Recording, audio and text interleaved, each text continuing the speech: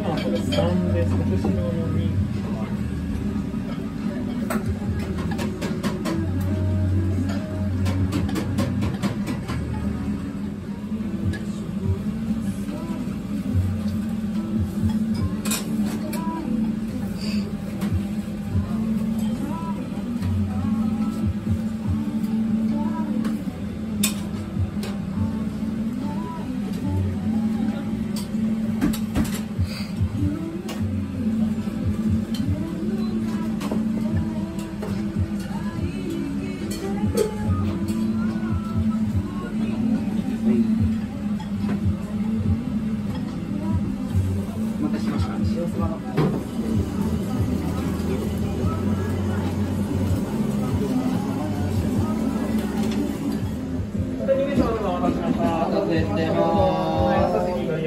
So that was Clam Bonito RAIK, right here next to Honancha station.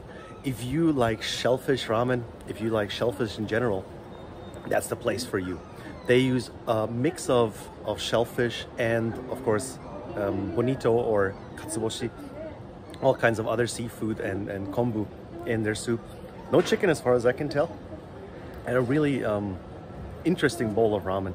Definitely a little bit different from what you can get outside of Japan. I'm not sure if this style of ramen already has made it over there.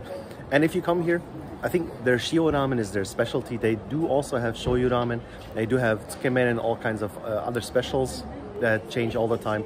But if you come here for the first time, you definitely need to go for their shio ramen to get the pure shellfish flavor, which is just absolutely excellent. I'm a big fan.